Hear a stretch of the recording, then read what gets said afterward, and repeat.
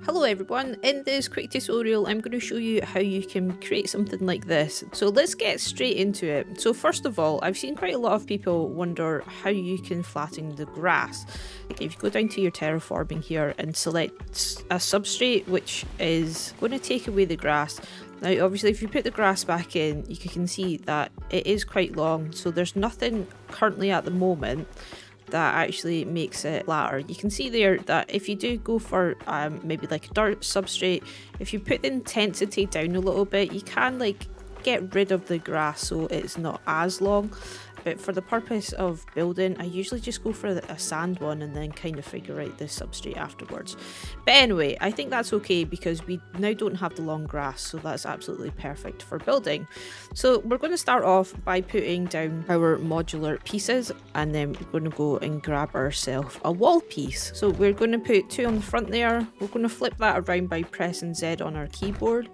Got 2 at the back as well. Now you'll notice that this has got a brick texture on it, so you can either hold down shift and click all of the pieces, then come down here to the bottom and click on your brick, that'll change it there. Alternatively, you can hold down Control and A and that'll select everything in that group. And again, you can go away and change your substrate, well, your texture. So as you can see, we do actually have a little kiosk bit here. So I'm going to delete this, and then we're going to go away and get ourselves a little section there for our kiosk. And then we actually have to go find our kiosk. So we're going to go down to guest facilities, and then we are going to select information kiosk, press Z on your keyboard to rotate it. So we're going to pop that down there. Now it will come up that it does need a path. So if we do come down to our paths, and then I believe the one that I picked was this one, it doesn't really matter, to be honest, you can pick any of them. So we're just going to go away and make a path like so. That is basically our kiosk in place. Now you'll see that this is the burger one. If you go up to edit group, select your kiosk here, down at the bottom you can change it. So I want to have mine as the Sweet Tooth brand, and again you can go away and change the background as well. So a lot of colour options here if you wanted to go and sort that out. I quite like the mint. Now the next thing I'm going to show you is how to put on our roof. So again, if we go back to our modular pieces here and then go to our second tab, that's our roof tab, and I just want something really basic, as you can see what I've put over there. So I believe it is possibly this one. That looks about right. Now I want this to obviously be on the top, so I'm holding down shift and that is going to bring it up to the top, and you can lower it down there as well. So I'm just going to pop that in there, press Z on my keyboard to rotate it.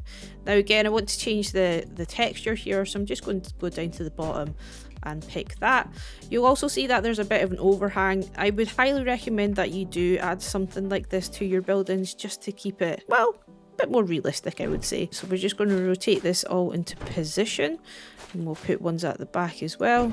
Believe that just needs one there. Okay, so you can see here that this is not obviously lined up perfectly because we do have this wall piece that is kind of sticking out a bit.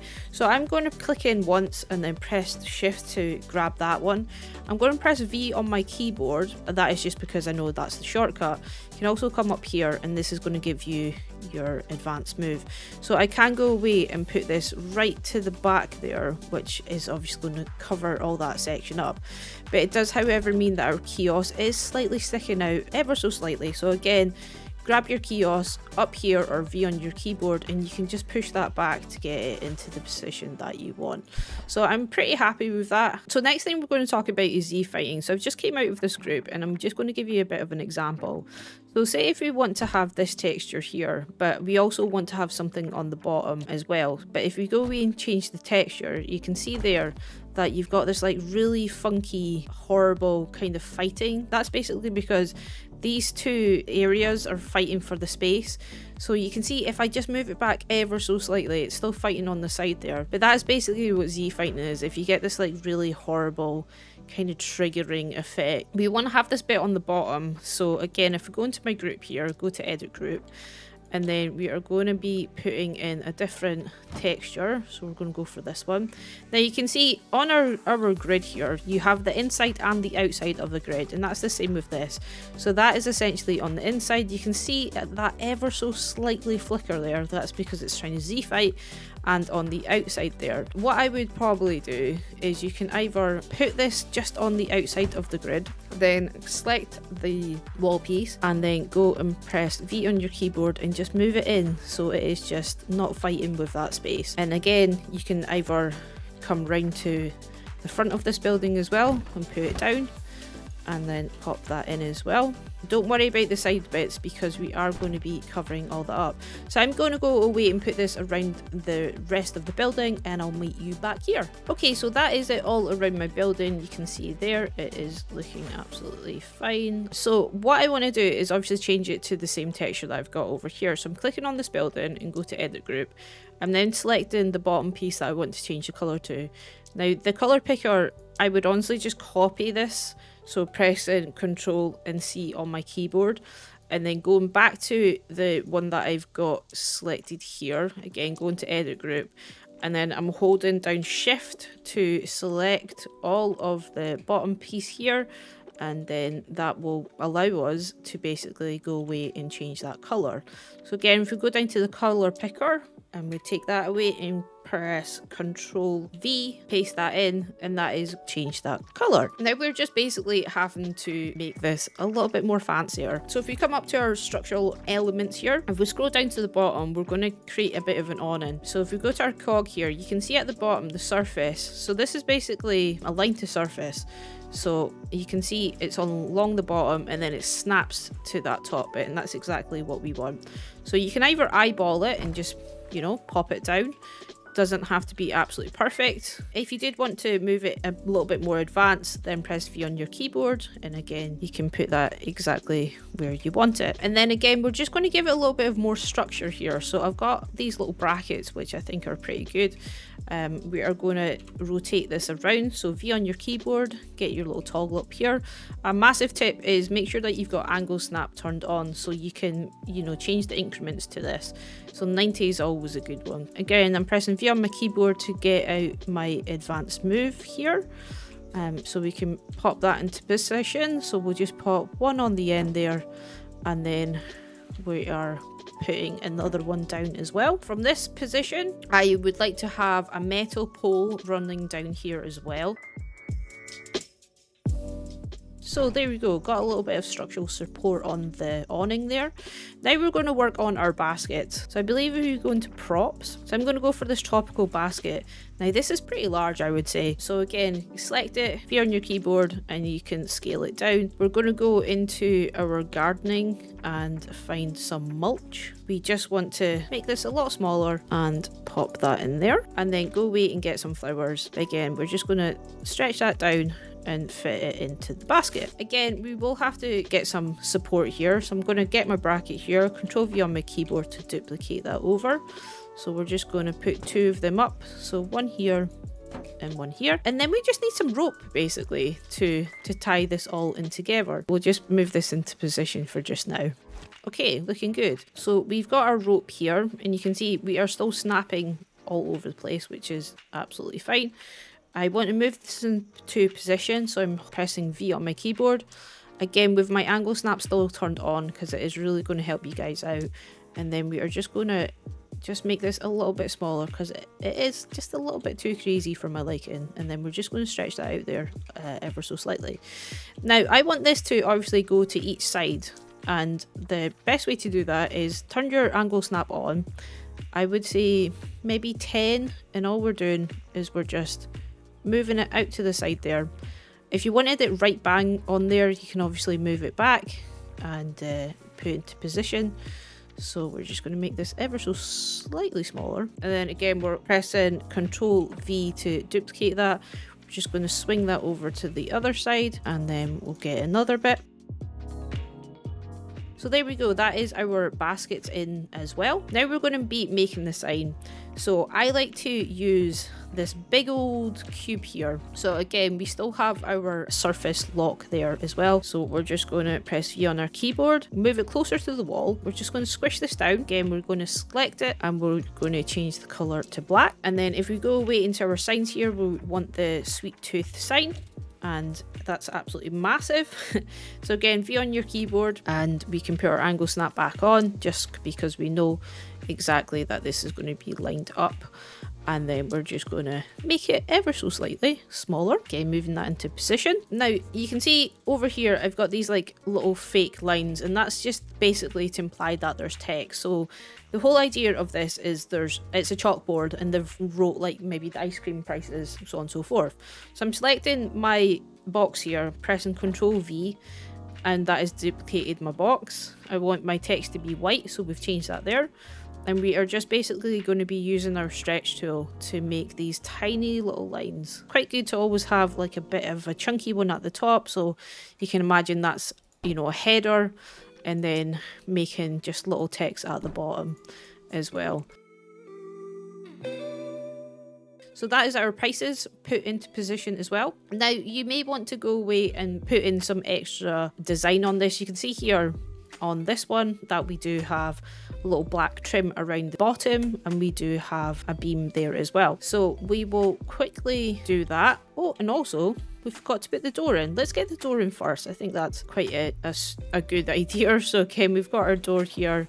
We're just popping it down to that side because we have our line to surface on, and then basically we're just wanting to get some wood as well. So we've got our wood there, and you can see that that is going to snap to that. If we take that off, it is not going to snap to it, you can see there. So you can press V to just get your advanced move tool up. Basically, I would just pop this into position, shrink it down a little bit, just move it to exactly where you want it. And then all I'm going to do is be putting this around the rest of my building.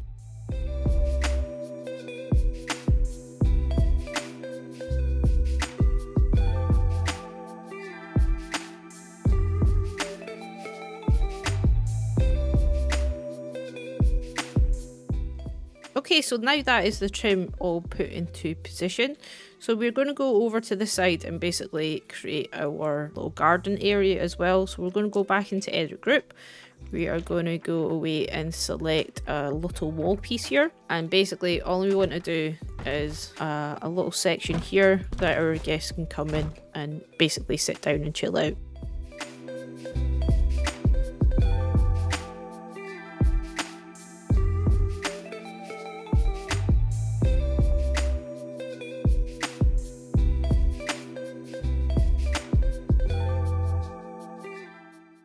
So that is that bit all put in here. You can see that, you know, some bits are kind of sticking out a bit, but again, I would just use your advanced move tool just to tidy it up a little bit. You may want to put some path in here as well, or you can go away and maybe create some decking.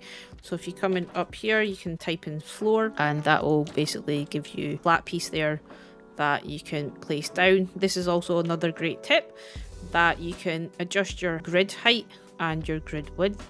So you can see here that when I'm trying to lower that to the floor, it's not necessarily going all the way down, but if I go away and take that all the way off, then I can easily put that into position there. You can see that our grass wants to come through as well. So I would just be going to a different substrate here.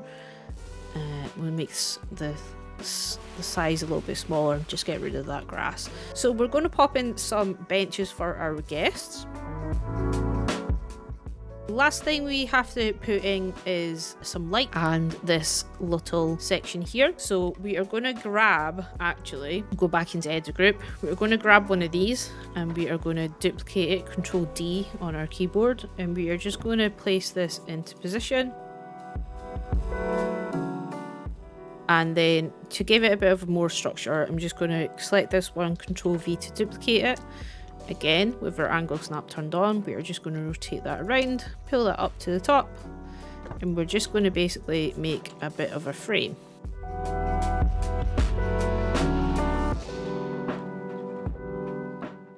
Okay, so that's our frame done. One thing I'm going to point out is, if you do have two pieces that are like this, you can see ever so slightly that there is Z-fighting, just because there is two sections that are overlapping each other.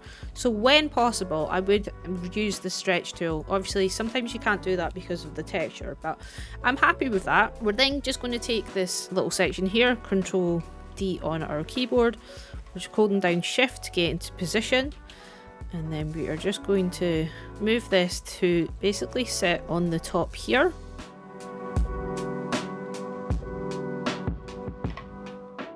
Now we've came to this bit, and obviously if I duplicated this over again, it is going to overlap. So I would just be holding down shift, selecting everything that we've got, and we are just going to press V to move it over ever so slightly and just stretch that out again.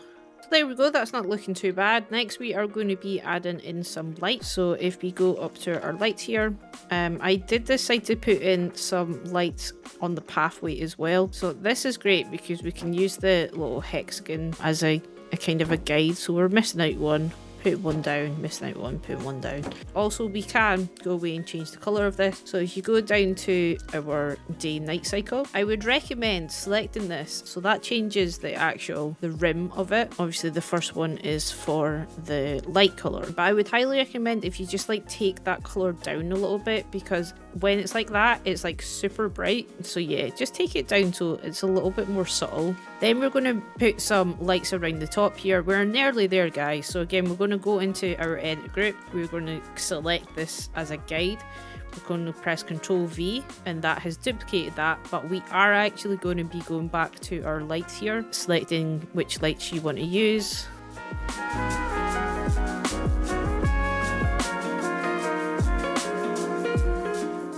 So we'll just head back into daylight. There we go, nice and bright again. And then in the back here, I just literally go away and put in a bunch of different foliage, rocks, all that kind of goodness. If you've already got rocks in your park, so I can press Ctrl D and bring this over here. So these rocks are now all grouped together. But say actually I only just want this rock at the front. So if you go to edit group, select that rock and then go to split to group. So now this rock is now freely on its own to be placed wherever it wants. And the ones at the back are now still in one group. So again, if I wanted to split just this section here, so I'm holding down shift and selecting it all, split from group, that is now available to move around. Now say that actually I don't want all these groups. If I just wanted to move them all at one time, I can hold down shift, select everything that I want, including these rocks over here, and go to merge group. So now when I press move, they are all one unit, so to speak. Don't be afraid to experiment with things, guys. It is the best way to learn the game, so go ahead and just really enjoy the game and see what you guys come up with. So until next time, have a wonderful day. Let me know in the comments below if there's anything else that you would like to learn, and I will catch you in the next one. So until then, take care.